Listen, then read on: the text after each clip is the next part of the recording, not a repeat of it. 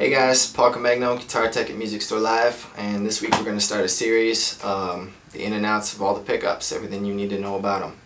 You like my little book of Post-its on the wall? We got to get through all this in 5 minutes. Go!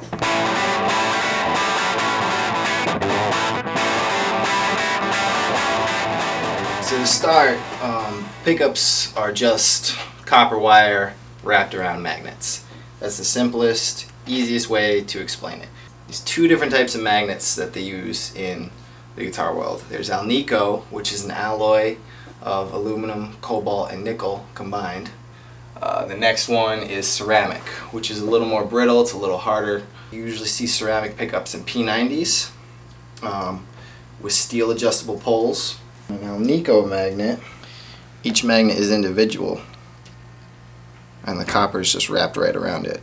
Bobbins. Bobbins are really easy to explain. Bobbins is just a material used to mount the magnets and wire. So it's, the black bobbins usually referred to. So the copper wire used to wind pickups varies in gauge. The standard for the industry back when they started winding them was 42 gauge, and usually the standard now is 43 gauge. 42 is a little bit thicker, so it takes less winds around the magnets to produce the same output. And at the same time it produces a different tone. So they coat the very thin wire with enamel or poly. This is an enamel, you can tell because it's very dark. Early poly or lacquer coated wire would be very bright orange. So how a pickup works is you start with one end of this very thin wire and you start wrapping it around a few thousand times, usually like anywhere from 6 to 12,000 up to 14,000 times. And then when you end, you have your output. So the start is usually the ground. The more times you wind it, the more output you get.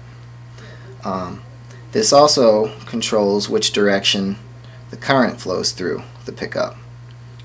This produces phase.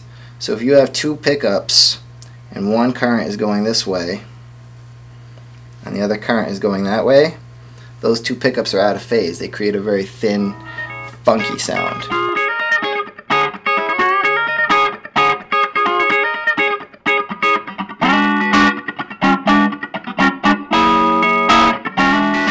The next part of the process after the pickup's been wound to the correct output would be potting it. Potting is a term used when dipping the pickup in wax.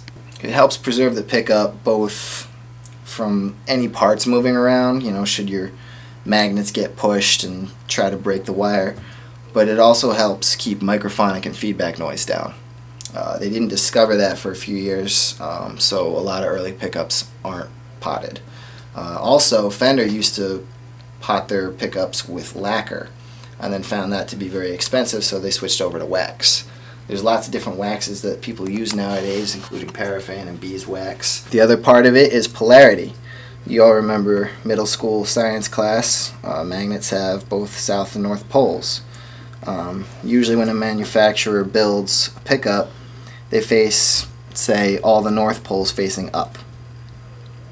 What reverse wound, reverse polarity means is that pickup is built with south poles facing up and it's wound the other way. I'm saying south just as an example. Reverse is just reverse or opposite to what they usually do.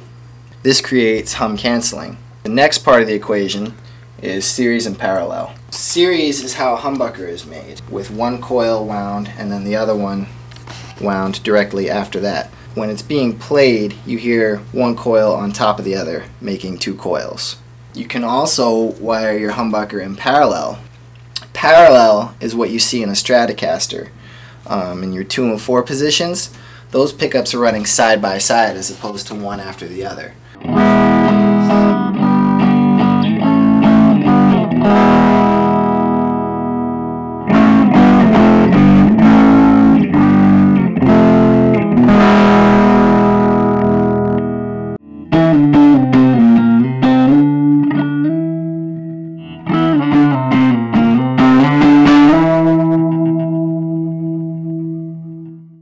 A lot of people don't realize the difference between coil tapping and coil splitting, and a lot of the time coil tapping has become a generic term used to describe both, even though they're not the same.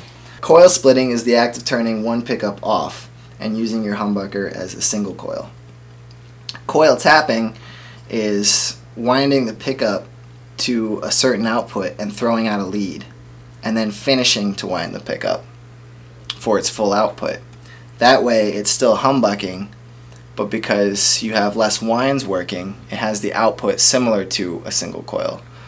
This can only be done at the factory. Any questions? You've been a great audience. Thanks so much for watching MusicStoreLive.com. Stick around because we're going to get Lindy Fralin pickups in soon. We're going to do a whole series of demos.